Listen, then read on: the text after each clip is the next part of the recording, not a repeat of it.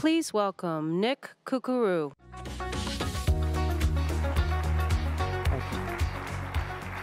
What a great day. What a great time to be here. And I got to tell you, I am from Mastercard, and what a great company to work with, along with Dell. What a great experience. Are you all having fun? You all getting the information you need? Okay? Come on, come on. All right, thank you. Thank you. So here's the deal. This is what you know about Mastercard, right? But believe it or not, we are not a credit card company. Let me say that again. We are not a credit card company. We are a technology company. We provide the network and the rails for these things to work. But you want to think of Mastercard, you want to think of this when you think about it. Connected car, do you think Mastercard? But we're there. You want to think about this? How about just using a ride share as we look forward into this renaissance that Michael talked about? We can actually unlock your car for you, make it work. Hey, do you want to use that key fob to purchase something? We can do that too. We can also let you buy it at a gas pump. This is Mastercard. We can also let you do what? Go phone to phone, transfer funds. We can also let you use a wearable. Again, that's the Internet of Things. All these endpoints that you start to see, we can let you order groceries, pay for them, and then go pick them up. Not to mention, we can get your commute faster. And my personal favorite, because I love road trips, is this. I don't have to carry 10 pounds of quarters with me when I have to go on a road trip with the family. I can just tap and go at the laundromat. This is Mastercard, because what I'm saying to you is this. Mastercard, we're a technology company. And our goal is a world beyond cash. Our goal is inclusive growth. And again, what we look at as a technology company is we need the technology to be there. We also need to make sure that our customers who hold that Mastercard, our businesses that work with us, have a truly good experience, a positive experience. So we've actually changed our mindset from saying we've got technology that should meet what people need, and we're turning around saying, what is the experience that our consumers need, the people that are using our cards, what do they need, and how do we bring technology to bear? This is all about the customer. This is all about the experience to what? Make things seamless, make things frictionless. What we don't want to have people worry about, though, is safety and security, and as well as stewardship of people's data as they flow through these things. So there's something within our DNA, all the way from the top, Ajay, our CEO, all the way into the field, and that's safety and security. Because when you have safety and security, you're not going to be encumbered to have a positive experience. And we want to make sure that that safety and security is foundational, just like the technology and network that runs those rails. So what I like to say is this. We are all in on machine learning and artificial intelligence. All in. These are billion-dollar investments. These are not bets. A bet has chance to it. And trust me, I'm a data scientist at heart, okay? I spent 20 years of my life just working with data. I was a data scientist before data became sexy, right? So when you talk about unlocking data, the power of data, I have unlocked my sexiness. Yeah, my wife doesn't believe it either. But these are our investments. This is not a bet. This is a sure thing. We have invested in Brighterion. It is all about artificial intelligence and machine learning with Brighterion, and how we can bring that to bear to go beyond cash, to go beyond payments. How can we help with homeland security, anti-money laundering? How can we help there? How can we help the flow of commerce to the terrorist organizations that are out there? That's the investment we've made in Brighterion. We're in. Or the example I want to talk to you about today, which is also very near and dear to my heart, because one of the things I love to do and I have to do is teach people how to make their data more secure and safe. And that's new data. This new data, this experience here that we see here, this was our customers telling us, we like that you have biometrics. You know, the selfie. We like that you can use your fingerprint. But that's very active, right? Can you be doing things to make me safe and secure that is passive? And we're going to talk about that with new data, and we're going to walk through an example of how new data does that, how we take machine learning and artificial intelligence and go from the edge to the core, back to the edge. That's what we're going to walk through an example of. And where it starts, these are the 4 things that we're looking for when we talk about new data. We're laying in 4 layers of intelligence through machine learning and artificial intelligence. Device intelligence. Have you used this device before? How you're using that device? Behavioral analytics. How have you done things in the past? Are you out of your norm? You know, do you always spend, let's say, $300 at the grocery store? And if you do spend $300 at the grocery store, please invite me to dinner, because I want to see what those groceries are, okay? But those are the things we're looking for, but it's the bottom one, that passive biometric verification. That's not intrusive, but it keeps you safe and secure.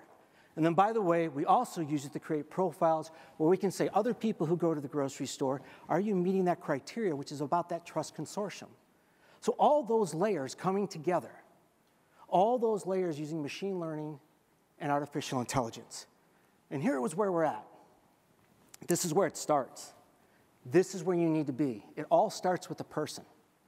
Because what do the fraudsters use? They're now using machines, going machine to machine. They're now being able to sit there and say, I can automate my fraud. They're brilliant. Don't get that wrong. They are brilliant. They are just as smart as we are. In my case, anyone is smarter than I am, but that's all right. But here's where we're at. We start at the edge. We start with what? That mobile device. The way you interact with your keyboard, the way you interact with your mouse. And what are we looking for? We're looking for speed. How fast do you use your thumbs? If you're one of my teenage daughters, incredibly fast. If it's me, I'm actually a pecker, and which means I peck at my phone, and I peck, and I hit fast, right? But that's unique to me. I also look at the way my cadence is. How fast do I flip through pages? How long do I stay? These are all passive biometrics that I'm collecting on the edge as that person is interacting with me, and something a computer or a system or technology really can't imitate. So we start on the edge. We're collecting data, right? What are we doing now? Now the edge starts to meet the core. And when we talk about the edge meeting the core, this is where the magic happens. This is where you have to have technology to be able to understand, what am I seeing in real time on the streaming world? How do I bring that core, that history that I know, to bear to actually begin to do the verification? So now, in the core, I've got a user profile specific to me. And I built that user profile using what? Machine learning. I've also got what I look at as a population profile. Who am I going to compare myself against? Right? Again, machine learning has brought that to bear. And what I'm now doing is saying, on the edge, I'm now going to compare what I'm getting in real time to what I have in history, which then takes us here. What's happening in that core? Because this is where, actually, for me as a data scientist, this is where a lot of things happen. And inside of this core that I'm looking at, I'm actually looking for what? Feature selection. What makes Nick unique? Right? What makes me unique? There are certain things that do make me unique. The way I peck at my phone, the way I peck at my keyboard. I go through 2 keyboards a day. It's my job to keep Michael Dell in business, and I go through 2 or 3 keyboards every single year. And they're Dell keyboards, just to let you know. So that's the way I interact. But the other thing is, on my phone, I hold it at a 2-degree angle, which was very telling to me, because all those vacation pictures I used to take always were like this. And now I know why. But all that starts to create a key feature that is me, and uniquely me, no matter what device I'm using, including your wearable. The way you hold your wearable, how you put your hand down, the way you tap and go, those are all, we call that passive biometrics. That's what I'm learning in the core with the machine learning. And then I start to create those key features. And what I'm trying to do at this point is understand, when I'm in the moment, what are those 3 or 4 things I need to know that I can put against those key features that will tell me with incredible confidence, it's you. That's the safety and security you're looking for. And then I've got that biometric profile. Within that profile are those 2, 3, 4 things I'm really looking for to make sure it's you. So this has all been done in the background. Now I have to bring that back where? Back to the edge.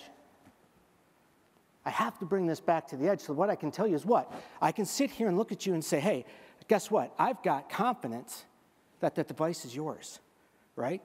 I got confidence this is a known device. Or even if you come onto a new device, because I have that biometric confidence that it's you, I know it's you. So I got those 2 things going for me. Now that tells me what I want to know. Do I go? Do I no go? Let the transaction go through. Let the person in the car so they can drive it. Let the person do what they're asking you to do as they're interacting in this digital age.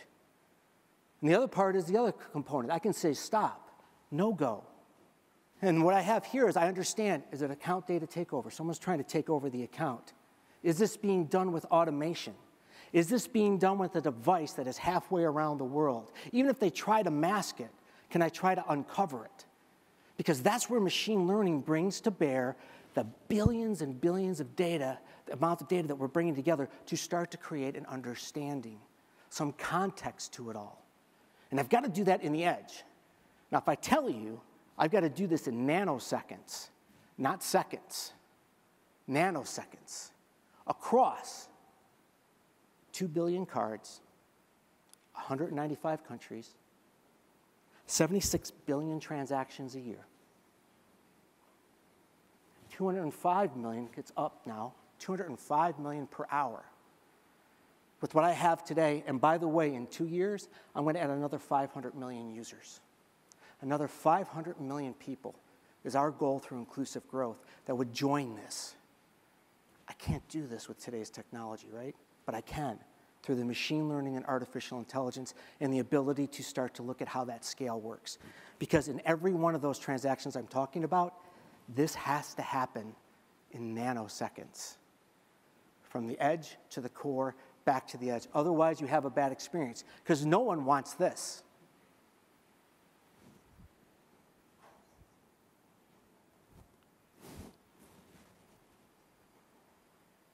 What am I doing? I'm waiting for an experience. I'm waiting to see if that transaction goes through. You don't want that. You definitely don't want that.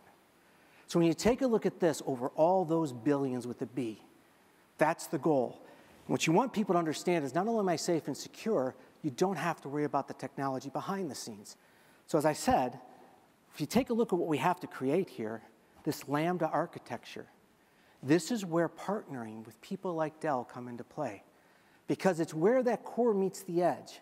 That edge meets the core. That's where the magic does happen. That's where you got to understand how many GPUs, how many CPUs, how they need to interact. This is where something like Isilon will play very well. You need it to play well. You need that technology to create that seamless world. You want that high performance. You want that reliability. You want that efficiency. You need it. You have to have it. Okay, you've got to have it. The other part to this is understanding, okay, if I get that, what else do I need? Well, I need to actually work with people who can understand the scale of what I'm doing, because this is big scale, and have that experience. And it can bring to bear some technology so I don't have to worry about how to architect it. If I told you it could take us 12 to 18 months to architect a solution, that's a lot of time. But if I can go and work with a partner like Dell and reduce that to what, 6 months? In some cases, if you look at the ready bundles that are out there, we're into weeks, not months to deploy. In this digital age, that's incredible. That's competitive advantage. And the other part is I'm looking for someone who also has that experience and has that global scale that allows me to share ideas. That's what makes this possible, because you can't go it alone anymore. You can't unless you really partner with someone. And you partner with someone you can, what? Trust.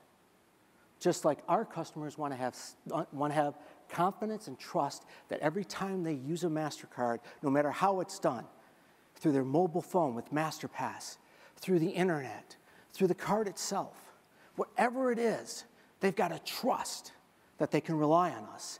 It's the same way when we look for our partners. And that's why when I look at this, This is what makes this a special relationship, because together we can innovate and succeed. And by working together, we can do this. We can start something priceless. Thank you.